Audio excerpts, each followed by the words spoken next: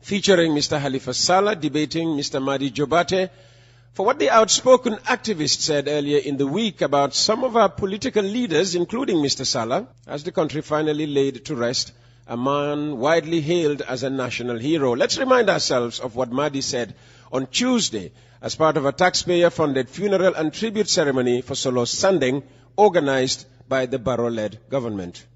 The President, Adama Barrow, and all the coalition leaders, coalition parties, they benefited from Sallah, but they all betrayed Sallah.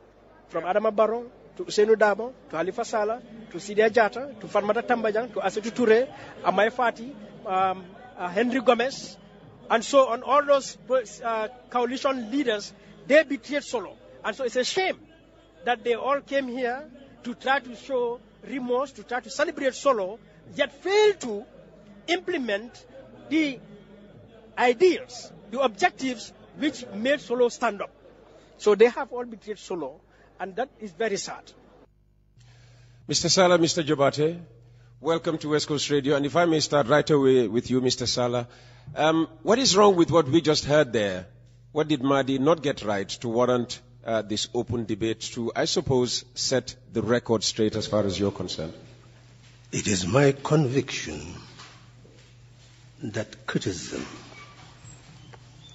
must be based on truth, good faith, and the public interest. Because I am an elderly statesperson, people should criticize me, but based on truth, good faith, and the public interest. What Madi said was not true, was not based on good faith, and to mislead the public is not in the public interest. That's why I challenge him to indict me. Okay. Madi, what is Mr. Sallah missing in what you were trying to make, the point you were trying to make, and what is that point to begin with? Yeah, to begin with, I think Mr. Sallah missed the very things, values that he expressed just now. Because certainly I said the truth. Salah's Sanding rose up on April 14th. In his hands, I understand, had the gopher demands. And of course, on his placard and in his speech, called for electoral reforms. This is April 2014, 2016. Earlier, in 2015, GOFA, that is Gambia Opposition for Electoral Reforms, constituted by DOI, UDP, GMC, GPDP, and NRP, signed and submitted 11 points for electoral reforms to the IEC, to the President, and to Jesse Jackson, and I think to the United Nations or the AU. The signatories to that petition were Ousseynou Dabo and Halifa Sallah. Now, that GOFA demand goes back to 2012 when that GOFA itself was established. Now, we can go back to 2010. UDP, when Femi Peters in 2009 was sentenced to 1 year in jail for using a loudspeaker, UDP challenged the Public Order Act in the courts, which decision came later in 2018 by the Supreme Court. Earlier, to still go back, in 2001, when the students were massacred in 2000, an indemnity act was put before the bill was put before the National Assembly. At the time, Hamad Ba and Sida Jatta were members of the National Assembly. In protest, they marched out to not even discuss that indemnity act. Now, these are laws on our elections, laws regarding our freedoms, our rights as sovereign citizens of this country, which have been well captured in the manifesto of Adama Barrow as the candidate of the coalition, and as well highlighted in the MOU of the coalition. So that when we get to 2017, therefore, Halifa Sallah needs to tell us whether himself as a National Assembly member, as a member of DOI, and all the political parties that constitute the coalition, whether the coalition exists or crumbled or not, regardless, they were the parties that came around the coalition under president, whether they had effected that Gova demands for electoral reforms, such that when we look at the manifesto of Barrow, we, on the chapter or section on democracy and rule of law, they highlighted 22 issues about reforms and other things. Out of that 22, they did only 4. That is, to remove Section 91(1)(d) to secure the tenure of they themselves, the National Assembly members, if they have to leave their seat. Number 2, to remove Section 62 about the age limit. Number 3, the Freedom of Information Act, which came into place eventually. And number 4 is to so actually they actually did only 3 out of the 22. Okay. And when you look at those 3, directly benefit them as National Assembly members, as politicians, as political parties. So what untruth, what falsehood have I said? Okay. And I want to challenge Mr. Okay. I'll throw the question to him. Thank you, Madi. Mr. Sallah, back to you. Madi has just established, according to him, the truthfulness of what he said on Tuesday. What do you find untrue about what he said on Tuesday and what he just said moments ago? What Madi has said right now proves that my contract with the Gambian people and the Gambian nation has been fulfilled to the letter. Everything he is reading, including that petition for Jammeh to facilitate electoral reform, my hand is there. What he said out of 22 I'm points, coming. No. I'm saying everything he's reading. Now, my hand is there in drafting it. Okay. To the Barrow Manifesto. Everything. I fulfill my contract. He said I betrayed Sandeng. How? His proof, Sandeng had what was our petition and called for electoral reform. Young people of the different parties called each other to talk about demonstration. Did the Doi youth participate in demonstration? No. Why? Because Doi is enlightened and enlightens its people. Section 134 of the amended, as he said, we introduced the petition in 2015. July, what did Jammeh do? To come up with a blanket reform of the Elections Act, requiring 1 million to register a political party, 500,000 to be a presidential candidate, 50,000 to be a National Assembly member, 10,000 to be a councillor. If you are a resident outside, you cannot lead a political party. So essentially, he was making it impossible for political parties to function. Is that a positive response to our petition? No. So what was our option? 134 says that 6 months before elections, the Independent Electoral Commission must not engage in any significant change of the Elections Act. So if you go and petition, what he does not know, Peter, yes, on the 14th of April, yes, I was here with my colleague, Usainu Dabo. We were supposed to engage in a debate. We could not, because we were told that some people were arrested. And your radio station was not willing to take the risk, not knowing what we were going to say. It was then that I wanted to pin my colleague that it is good to tell all our people the truth, that he was above 65 and would not be able to stand in the 2016 presidential election. And that 134 has already indicated we cannot change Elections Act 6 months before. So it was a hopeless situation. Jammeh will not change effect any reform. So the only route was to build a coalition. Unfortunately, we could not enter the debate. Sallah was arrested. So, where is our betrayal?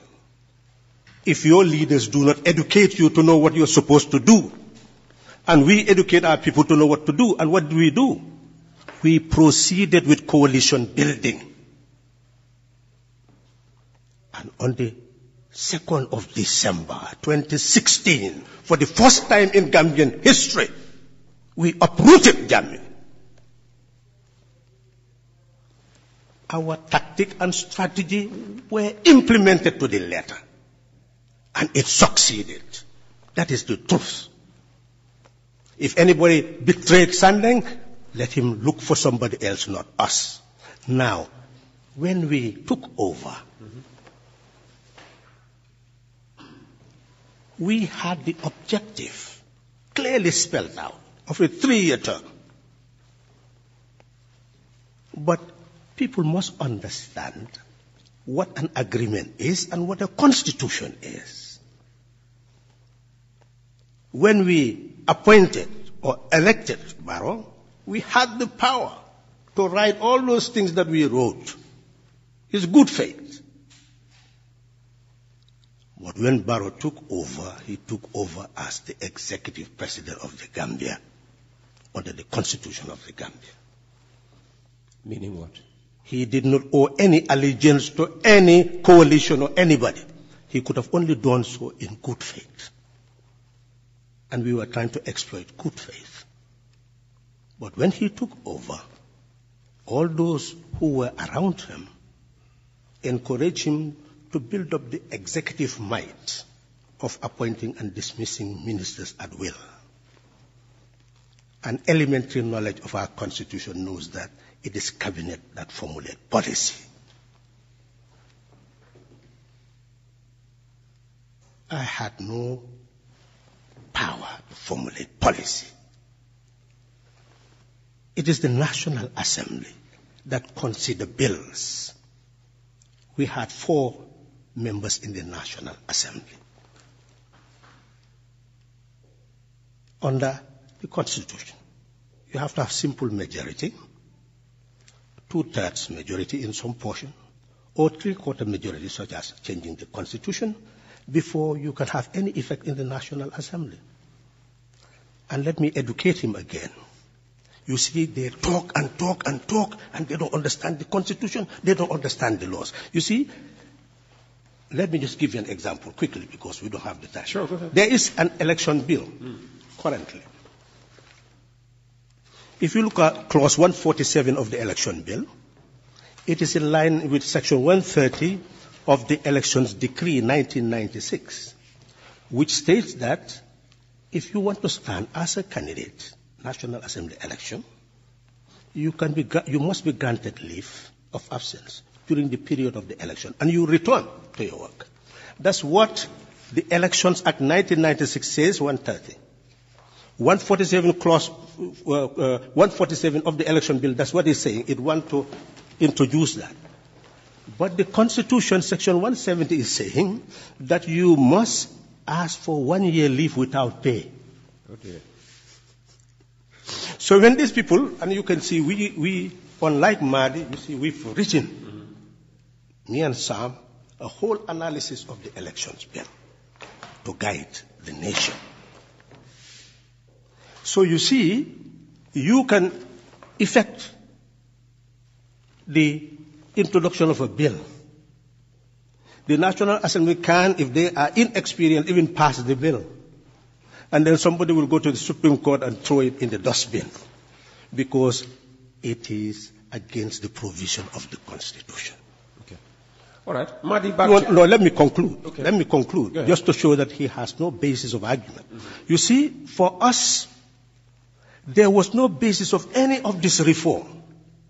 The primary thing was the constitutional reform. It was introduced. You were there, everybody heard. I told them that what they were doing was a long journey. They were not sincere. That the constitution that we were considering was not like 1996, when these people had suspended the 1970 Constitution, and they can go into a spree to amend anything they want. 1997 Constitution states very clearly that if you want to change it under Section 226, you can only take two routes. The ones that could be changed by the National Assembly without a referendum, and the others that must be changed with a referendum. I said, if we want the journey to be short, let us blanket change those ones that we could change in the National Assembly, and then blanket take those ones to the referendum. And this was a time when there was at least some understanding between the UDP. They were part of the government. It could have been easily done. They did not take that route. By the time they come again, their internal contradiction had built up. Some had been expunged from the, removed from the cabinet, and the National Assembly he's talking about was no longer a uniform body of a coalition. It was people elected on their party ticket, and they were operating on party lines. Thank you. Thank you, Mr. Sallah. Madi, Mr. Sallah saying that I get the point. all the 22 points actually... I get the point, and certainly Mr. Sallah can't educate me about the Constitution, with all due respect to him. And in this, I know the Constitution, and as much as he does. And what he's presented so far, if anything, is an attempt to mislead me, which also he cannot do. You see, Peter, no one doubts to remove this dictatorship. There's no doubt about that. But this country is a civilized state, nation. We have a state, and the state has obligations. And officials in that state have obligations to perform by law. Now, Mr. Sallah, when we got to 2017, he said to the media that he does not wish to take a position in the cabinet, that he wants to go to the National Assembly. I can quote him. Fatu Network reported Halifa Sallah reveals intention to contest parliamentary elections on 27 February 2017. We need to get the best National Assembly that acts as an oversight institution, holds the government accountable, and stands for the Gambian people. This is the assembly we want. So you see, the National Assembly has a purpose. National Assembly members have an obligation. He and his coalition members can argue here who did what and so on. As a citizen, as a sovereign citizen, what I know is Halifa Sallah, like Adama Barrow, and all elected and appointed public officials have a duty towards me to perform. And they have not performed that. Because the evidence is there. The Elections Act, regardless of how much summary or analysis is done, the Elections Act, 7 years is sitting in the National Assembly. It has not been done. Now, you said we look at this constitution piecemeal. They didn't do that. But nothing stops Halifa Sallah on his own as a National Assembly member, for which he has the power to do, to submit a private member's bill to target any specific section of the constitution to change. Now, they didn't do that, but Samba Jallow, minority leader at the time, 2017, submitted a private member's bill for the changing of Section 91(1)(d). And they voted for it. The exorbitant fees that Jammeh imposed disregarding their 2015 proposals. When they came 2017, they immediately amended that section to reduce the fees for President, National Assembly, Mayor, Councillor. Why didn't Halifa Sallah submit a member's bill for a term limit? A member's bill for absolute majority. A member's bill for the creation of a constituency boundaries commission, which are all established, stated in their manifesto. So, Halifa got to understand this. Alright? And because I see a lot of misleading stuff around, that regardless of what happened until 2017, when they drafted they drafted the MOU and the coalition, and Halifa went on the campaign talking about the value of the 3 years program to end self-perpetuating rule, to build. In 2019 October, he was standing on the floor of the parliament explaining how the coalition crumbled, that they want to save the Gambia. Halifa did not go to the National Assembly on the ticket of the coalition. He went there in his own personal volition. He chose to be a National Assembly member. He went on the ticket of DOI. Perform your function as a National Assembly member. You have an individual responsibility. Each one of them have an individual responsibility to perform their functions. Now, apart from this lack of legal reforms, institutional reforms, you look at the Auditor General's report, the massive corruption, the number of illegal, unconstitutional actions by this president. National Assembly members, you have an obligation. You have the power and the tool in the Constitution to discipline the executive. The president has multiple times conducted unconstitutional acts, and he was not held to account, to the point that even the Supreme Court declared the president's action unconstitutional in the case of Yakumba Jaita. There was no genuine, urgent matter to put articles of impeachment on the floor of the National Assembly for that action, because the Supreme Court itself said the president acted unconstitutionally. So, our coalition political parties and their leaders who came to acquire the executive and the legislature, they had the powers in the constitution, in the standing orders, in other laws of the Gambia, to protect the Gambia, the best interest of the Gambia. But that has not happened. Halifa himself was the chair of the PEC committee, the Public Enterprises Committee.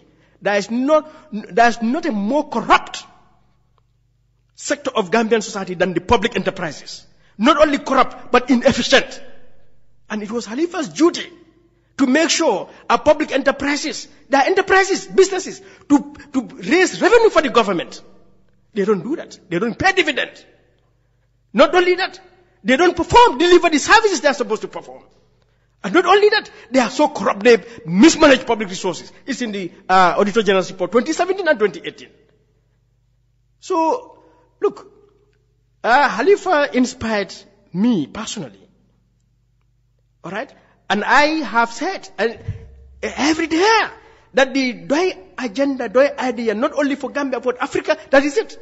But as he said at the beginning, he is a public official. He has to be held to account. And let Halifa humble down to realize that he's not infallible. And to take an honest, impartial review, analysis of his own performance and the performance of all of them.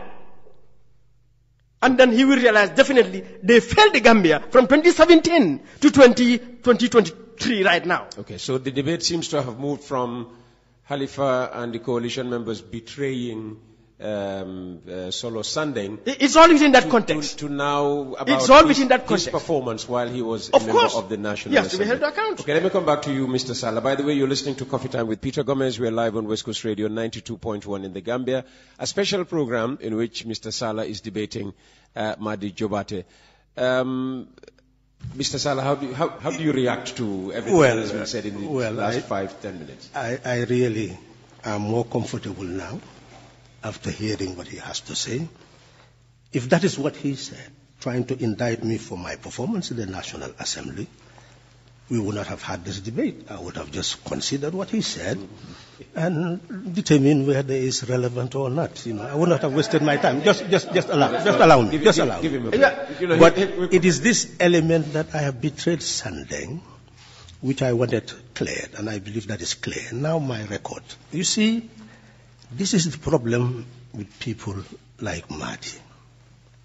They are misleading a whole generation. If you go to the United States now, you will discover that any sitting congressman, senator, will be followed for how you vote in that Congress, the views you express in that Congress.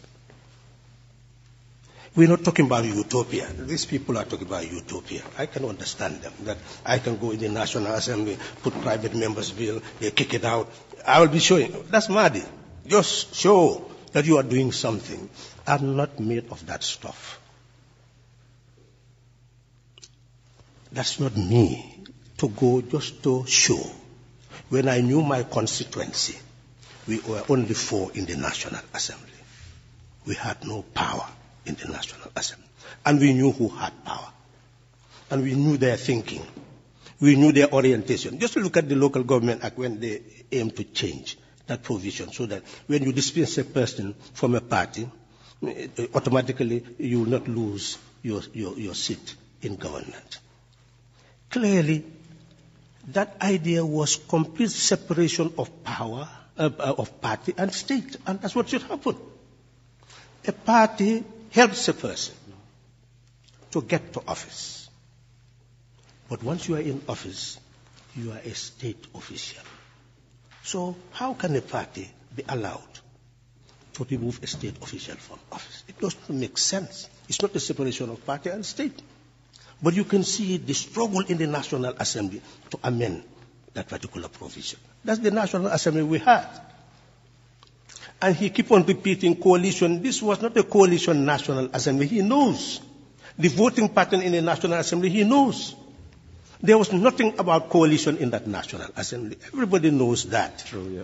So it is Madi who is trying to throw dust in people's eyes. And he's the one who has been misleading himself and a whole generation. We didn't have a coalition. So essentially, and at the same time, you had an executive president who could even dismiss his vice president without giving any reasons and constitute his cabinet as he wished. My God. That is the executive. This was not coalition executive. So forget about the coalition. After Barrow assumed office, it was no longer in existence. He can judge me by my own performance. But I can tell him, if he goes to the record and examine what I said and what I did in every stage of deliberation in the National Assembly, my colleagues will know that I was an asset to the National Assembly and that I had contributed my quota to the best of my ability. And in fact, in the national interest. So, to me, I believe... But he says you didn't hold the SOEs, state-owned enterprises, to account as you should. Again, as chair of that particular... What the reality is that this was being broadcast. Our proceedings were being broadcast. As chair of the Public Enterprise Committee, he was hearing the broadcast. Who on earth will say that we did not hold them into account? The problem of those SOEs, you can see the backlog. If you know elementary auditing, if you don't close your account and then come up with the next account, how can we ever hold such an institution into account? Because nothing was current. We were dealing with history, and we were trying to move from history to currency. That was my role.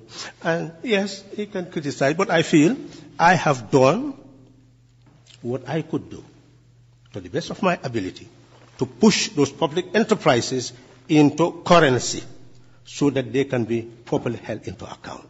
But essentially, what they have also failed to realize is that the issue of corruption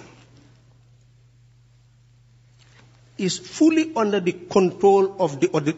What they don't know is that the Auditor General, even though you have external auditors, all of them were under the control of the Auditor General. And the Auditor General, under the Constitution, has full powers that wherever corruption emerges, to ensure that the police are involved in investigation and that action is taken. It is not the National Assembly that takes people to court. The National Assembly can make recommendations. And obviously, what I can say with Madi, as he has drifted into other issues, is that, well, it is legitimate to look at my record and feel that I have not done what He said you are not infallible. Did you ever claim infallibility? Well, I think what I said at the beginning makes it clear that if he was just criticizing, I will look at it. Whatever is of substance, I may consider. What is not of substance, we put it in the dustbin. Yeah, so Peter, we have no qualms. Definitely. First of all, to take great objection to Halifa's attempt to caricature me. Okay, I'm sorry. All right. Okay, let me. He's apologized. Let me apologize. I accept the apology. Okay. Now, moving forward, Hello, moving forward, you see, again, misleading and dodging responsibility, giving excuses and blaming others is what Halifa has been presented. In the U.S., congressmen and women, they submit bills. There are bills, laws in the United States named after individuals. Hence, voting law, for example. So, a National Assembly member, this is in the standing orders, it's in the Constitution that you have that obligation, that power to submit a bill. So there is nothing wrong to submit a bill, and it is not a showmanship. So,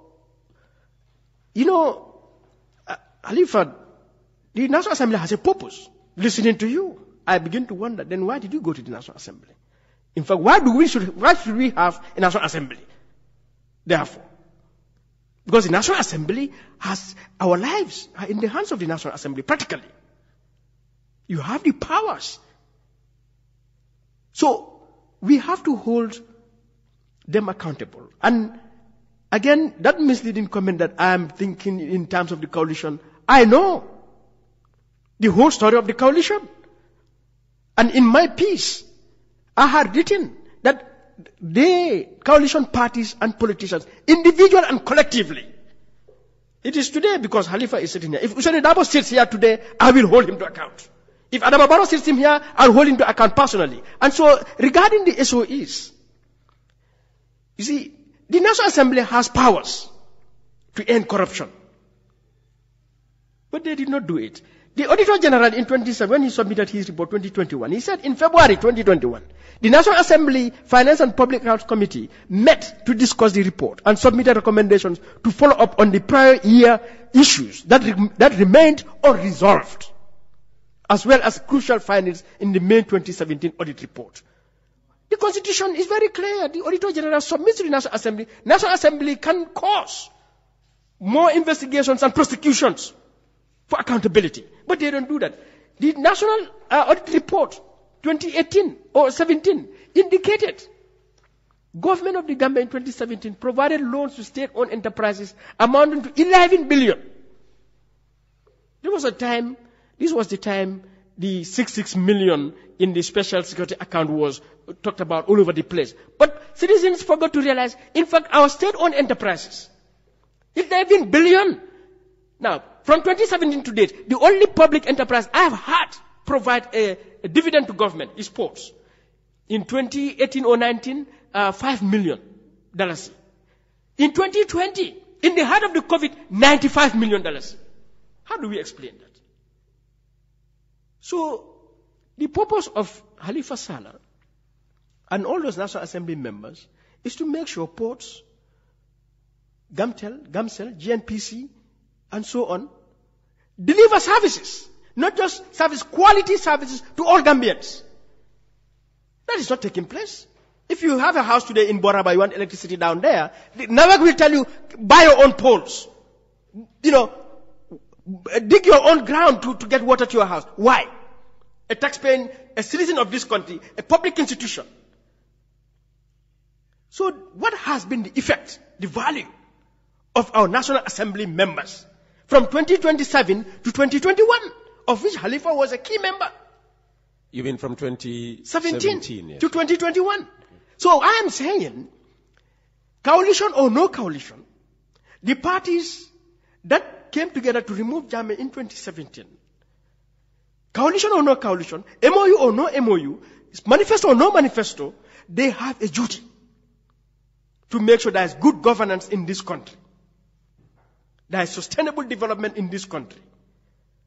But that full tenure, 2017 to 2021, was an abysmal failure and a betrayal of somebody like Solo, who rose up, got himself killed because he was fighting for electoral reforms. Why on the first day, those electoral reforms, the government demands, 11 of them were not put on the floor of the parliament by Halifa Sallah, or, KK Barrow, or, Alaji S. Dabo, or, Samba Jallo, or Tuman Jai, or Yakumba Jete, and so on. Why did they put it on the floor of the parliament? Okay. Mr. Sallah, maybe to answer it in a different way, how has the 5th legislature contributed to electoral reforms in this country? And before you answer that, if you just bear with me, Halifa, just one line. On July 6, 2021, Halifa Sallah spoke on the floor of the parliament about his committee. He said, before 31st December 2021, our committee is well positioned to put an end to the historic backlog in the submission of the activity report and financial statement stretching from the year end 2015, reported in the Foraya. National Assembly Public Enterprise Committee Chair explains. But today, you go to National Assembly, you will not see a report of the PEC committee for that period. And Halifa is not in the parliament anymore. That is gross failure. Every committee of the National Assembly should submit a report, annual report of the performance of your functions. Particularly the two, for me, most critical committees, the FPAC and the PEC. Okay. They are at the heart of our accountability, our governance and our development. Okay. Let's start with that criticism of PEC, because that's nearer home, if you like, before we go on now to talk about the achievement of the 5th legislature. So 2 things, then we go to PEC. Section 160, subsection 5 of the Constitution says, where discrepancies of a criminal or fraudulent nature are discovered during the audit accounts by the Auditor General, he or she shall immediately cause a report of his or her finding to be submitted to the Inspector General of Police. I am saying, as far as corruption is concerned, the Auditor General has full powers to address it from any public institution. That is the issue. Number 2, PEC. I have said, and it is clear, that we met a PEC with backlog up to 2014. My own responsibility. I was convinced that unless we put an end to that backlog, we will not be able to be current in our criticism of those institutions. Because the institution is not only to expose, but to put them on a very sound footing. And before we left, up to 2019, we had put everything in place. And what we have done in our handing over notes, I will go back and talk to my colleagues to see how far they have gone. But as he rightly said, by the time we finish our report, and it's a 5-year report, and it had to be a 5-year report. 1-year report is history. It's talking about 2014, 2015, 2016, when we were not National Assembly members. What is the use? So we were building up a stock to be able to provide a 5-year report. By the time we finished 2015 to 2019, we had come to the end of our term. And I had promised those who are now responsible for PEC that any time they want to meet me, I can meet them, and we can find a way of submitting the report in another way, because reports of the National Assembly are not the property of chairpersons of the National Assembly. They are properties of the National Assembly, and they have to be approved by a committee. We had a committee. So I had said that, and he can go and find out from the very inception of this legislature that I'm willing to meet the chairman. Then we can organize a forum where the submission to that report can be given officially, because they would be asking for it. I cannot submit it officially now. And obviously, you will see that it shapes the whole public enterprise structure, architecture of the country. And we hope that when they concede to that, we'll invite. Well, that has to be the most important report as far as the SOEs, their administrations are concerned. And I think that report should be prioritized. So what will it take? What will it take for you and the 6th legislature to work together to get this report done? Well, he can go back and talk to the chairman and see whether I had not approached them so that they should invite me for a discussion. Or you've approached them already? Okay, let's not put them in the picture. Let's deal this thing with me. I don't want him to divert. Yeah. Let me say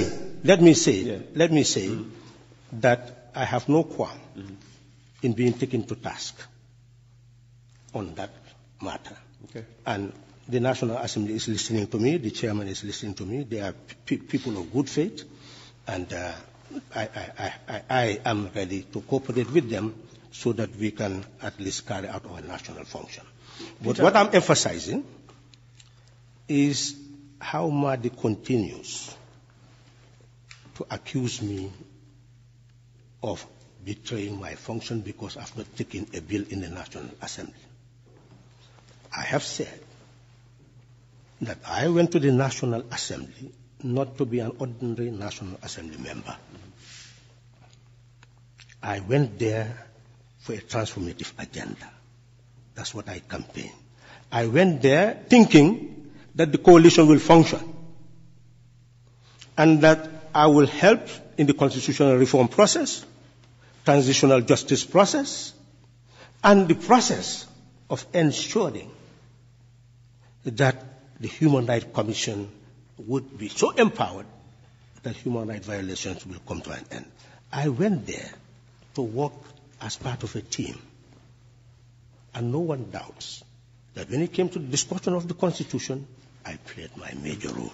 What do you think of the Human Rights Commission? Do you think it has been empowered in such a manner that human rights abuses, gross human rights abuses could be stopped in this country? You see, what is important is to realize that it's just an act of the National Assembly.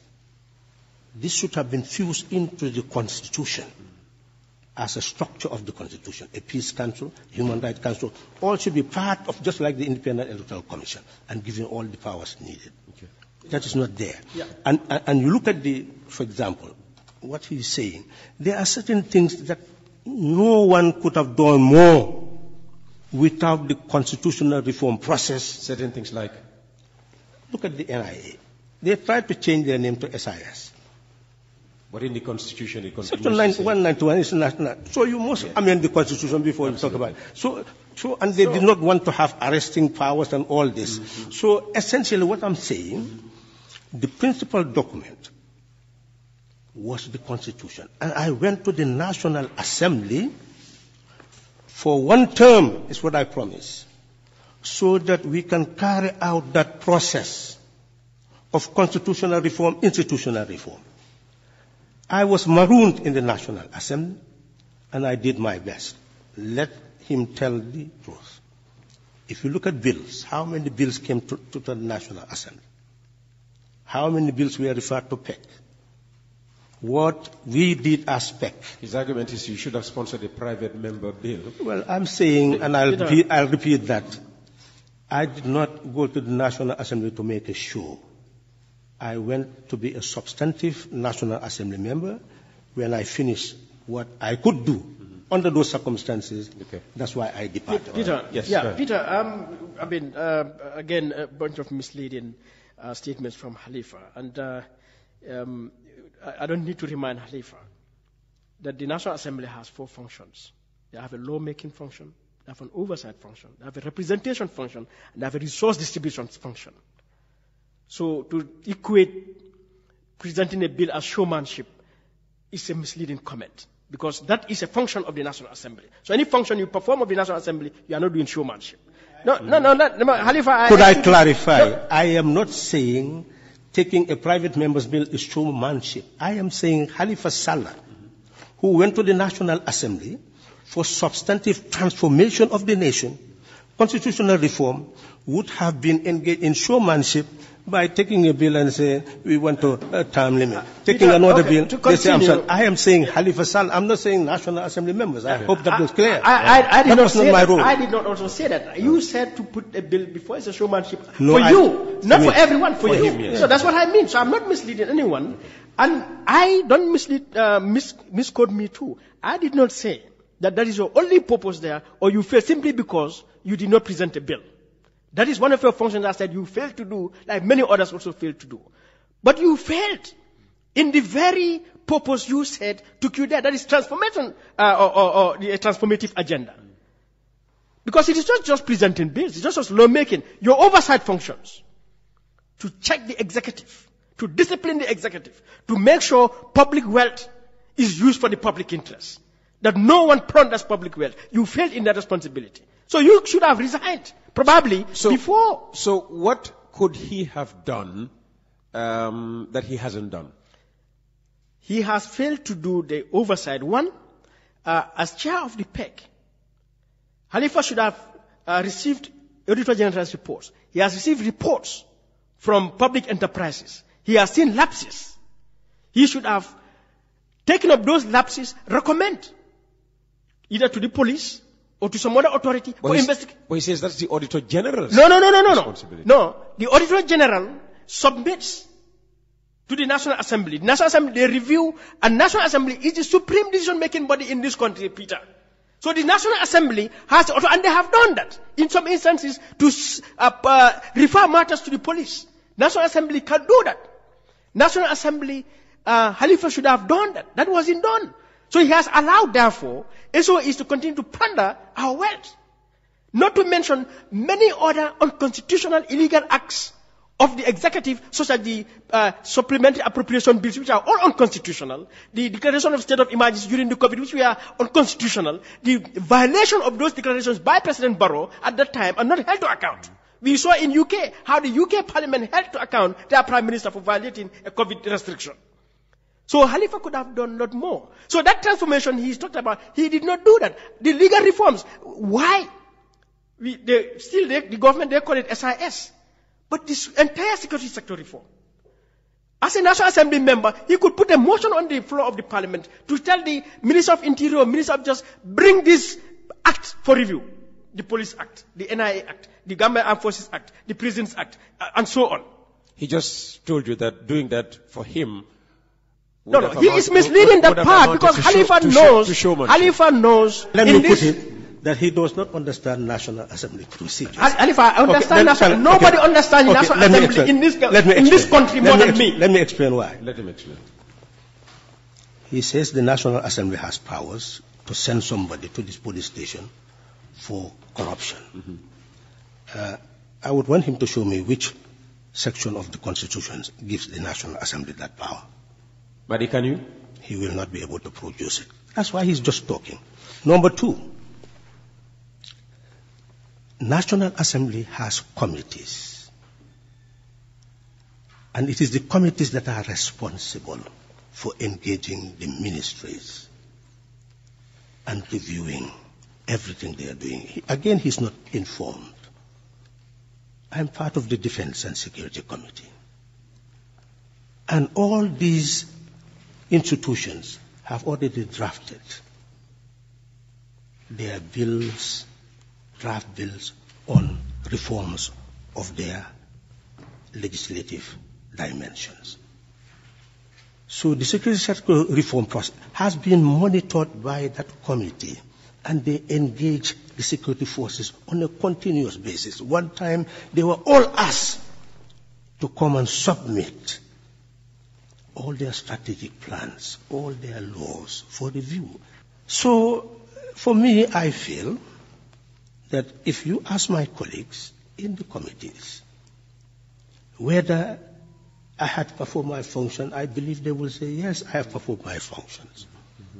Thank you, Mr. Sallah. Madi, I see you have the Constitution in your hand. Can you quote a section where it says the National Assembly or its committees have the right to, take SOEs? In fact, the committees do not have power to act independently. The only power they have is to report to the general body and make recommendation. And if approved, that is the position of the National Assembly. In fact, the committees are not even supposed to discuss their reports until it is submitted to the National Assembly. So I don't know why he would say that the committees could send people, that's not... Have you found the section of the Constitution that... under the section of the Auditor General, the Auditor General submits reports to the National Assembly under section 160, sub 4, okay, or 224. Now, under this section, the National Assembly has the powers to make inquiries or to call witnesses that are mentioned. We wish you a that are mentioned. As the computer telling us it's time to go. Go ahead. Yeah, that are mentioned to subject them to an inquiry. Now, it is out of that, in the preceding section, that the Auditor General has the power to take things to the police. And yes, it's the Auditor General that if he finds anyone, of any discrepancies by anyone, can take the matter to the police. But what I'm just saying, Peter, when you understand the laws and norms of the Parliament, the National Assembly, it is within their powers to ask any public institution. So when you say theirs, then it means the whole Parliament. The Parliament. Yes, the whole, but let's come through the process. Would you allow me to help you? No, I don't need that. The point is, okay. As chair of the PEC, and these massive discrepancies have been found out, the the Auditor General, as he said, has the power to take the matter to court. To the IGP. But at the same time, PEC, knowing the functions of PEC can recommend, because PEC, when they review, they submit their report committees to the floor, and in that report, their findings and recommendations, they make them there. So PEC equally has the power to make recommendation to either the Auditor General or to the IGP, that based on the Auditor General's report, based on other reports we've received, investigate Gamtel, investigate Nawek, and so on. Okay. And that was not done. Okay. All right. We have to bring this debate. Yes, but it must be clear. I think it must be clear that there is no provision in the law that empowers Parliament to send somebody to the police station. This is separation of powers. What is important is to know that Parliament can recommend for action to be taken. It can recommend special audits. It can recommend the Auditor General to take the actions that the Auditor General had proposed in a document. Yes, it can make recommendations. What essentially I am emphasizing is that the legislator he's talking about did shape this country. It is the legislator that could call ministers who must come to appear before committees. He talked about the state of emergency. In fact, I put up a motion at that time because the law is very clear. It says that, yes, declare a state of emergency, but within 7 days. If we are sitting, 21 days, if we're not sitting, you must bring the motion for adoption by 2/3 majority. When they failed to do that, I put up a motion. And I saw Madi criticizing me. Somebody put up a motion that the president must come and report to Parliament. No, and he's saying that person was right. I did not criticize you on that. He said that person was right. I knew that nobody can force the executive to come to Parliament because Section 77 has provided the vice president to be a representative. So you can't. Section 77A. Nobody can compel the president to come to the national. Show me the law.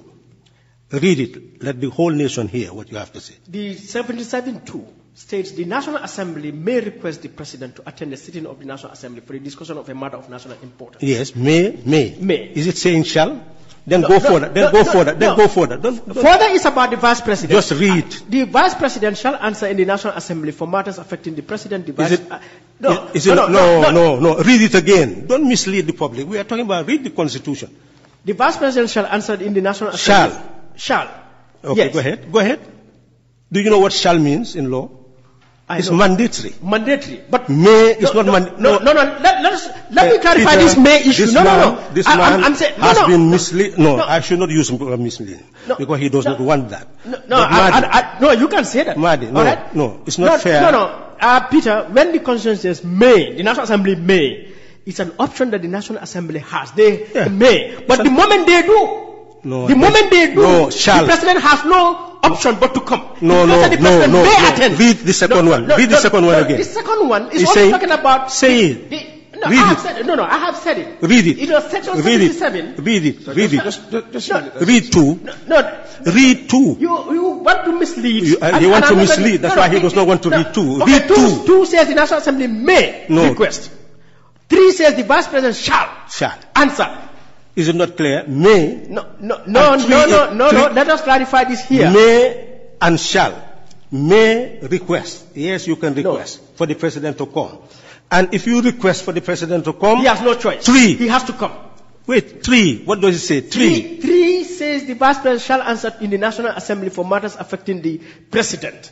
Now, that is only saying the vice president has the authority, the power, the responsibility to represent the obligation to represent the president in the National Assembly. That is very different. And must come. That's very different from 2, which 2 is saying the National Assembly the National Assembly may do it or they may not do it. But the moment they do it, it's a constant provision. No, he sends the vice president. The vice president. No, it's not. He cannot. But delegate the vice president in that instance if they invoke Section 77(2). Is that what that clause says? 3 is not saying that. No, okay. 3.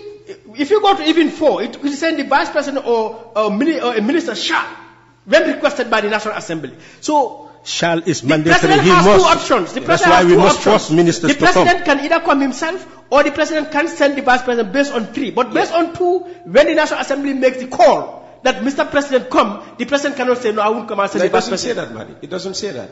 It gives the House the option to ask the president to come. And even after asking the president to come, it does not say because they have asked the president to come, he must come. No. The assembly can insist that the president comes. In fact, it says it's the vice president who should represent. It doesn't say that. The president is not a king. And Halifa knows democratic norms and values. Utopia again. All right? No, this is a republic. Utopia. No, I think this is a republic. You're not speaking the language of the law. It's good that okay. Let's not criticize Madi.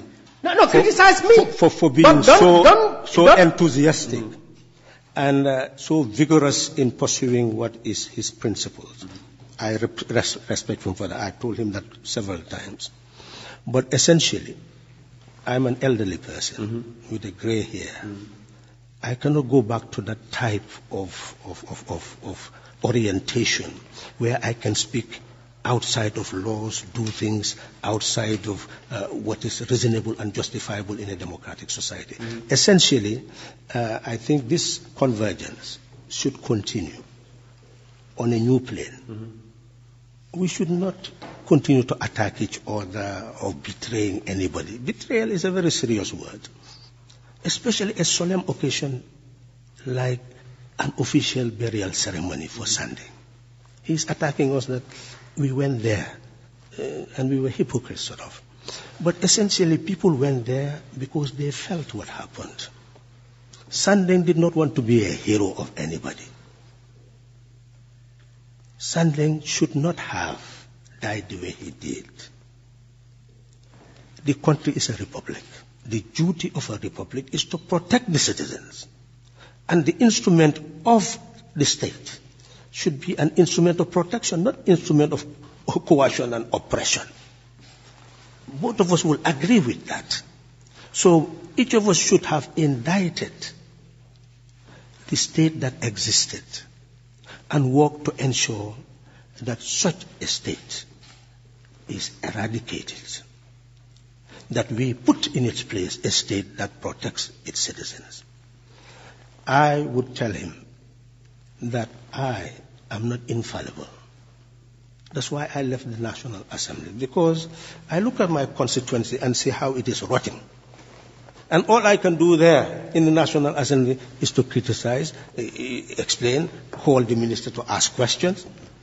For me, I know that unless we can build sovereign national wealth that can address the needs and aspirations of the people, we'll just be criticizing. But a state that depends entirely on law. Just imagine you are taking almost 12 billion just as grants and budget support.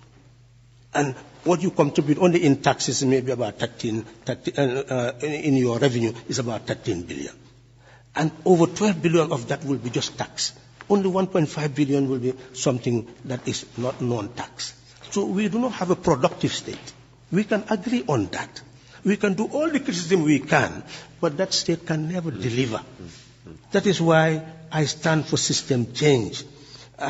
In that National Assembly, I could not continue to repeat that over and over again, so I had to do productive things that serve the interest of the National Assembly, and I think they appreciated it. Thank you, Mr. Sallah.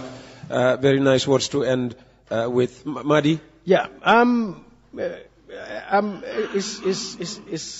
It's sad, Peter. This country is 50-something years old. The conditions in which our people live 58 this year is utterly unacceptable and inexcusable, and it is squarely because elected and appointed public officials have failed this country. Every day, especially on Tuesday, you bring public officials here, and they give narrative upon narrative, only to give us explanations and excuses, as we've just heard from Halifa. Yet our people continue to live in misery, in destitution, in poverty, and those public officials continue to live the life they live above us. And look, yeah, no, I mean, this is the reality. This because man, he confirmed himself that his if I wanted to indict him, whilst I was doing all the things to change 2016, this man was in Europe. Doing what I could do. What were you doing there? What were you doing there? No. That is a very unfair. That's a very unfair and a very dishonest criticism. I was facing. You were doing what you were doing. I could have died. And everyone was doing what they could do. For him, he was out there. Yes. It is this man now who is criticizing us for being disloyal. Let I'm not saying you are disloyal. I'm saying you have failed. Failing. What is failure? The country from 2017 to 2021 Madi, has elected and appointed you have not even served the country, not to talk about failing a country. Fine. I am serving the country. I don't have to be elected to serve the country. I am serving the country. With words? Yes. Armchair? Yes. Well, words are powerful. Words change. That's okay. Words bring change. And you know that, Halifa. That is armchair activism. Well, I did not see you pick up arms. We went concretely to organize structures and change this country in 2016. I have built structures all my adult life. In schools, in communities, enlightening people, but in public institutions. So I have done my part in this country. You are now proving and I'm so proud that you are an armchair activist because you are indicting people who concretely had proven that if I am an armchair activist, to serve this country. You are equally an armchair politician. Because I have done the political education you have done. I have built structures in this country. I have gone on my own resources and in an official capacity. Okay. So, good luck. You are elected. I am holding you to account for your position in public service. All and you have to hold each and every. The young people of this country should tell Madi to give account where he was in 2016. I am ready for that debate by any young person on any platform, anytime. Where he was in 2015. Start asking him to give you account. You want to tell me every Gambian who was out of this country in 2016 therefore did not contribute anything? No, I have not said anything. I'm saying why should let the young people hold you into account when Jammeh was here. When Jammeh was here, what you Peter were doing is my witness. And how you were engaging Jammeh. I have confronted until Jammeh. The change occurred. I have confronted Jammeh. Peter Gomez is my witness. We were together at Radio Gambia. They sacked him 2 weeks. I resigned. Not to mention the many, protestations I did at Radio Gambia. Gentlemen, thank you very much for coming. I'm sure this debate will continue elsewhere. You've been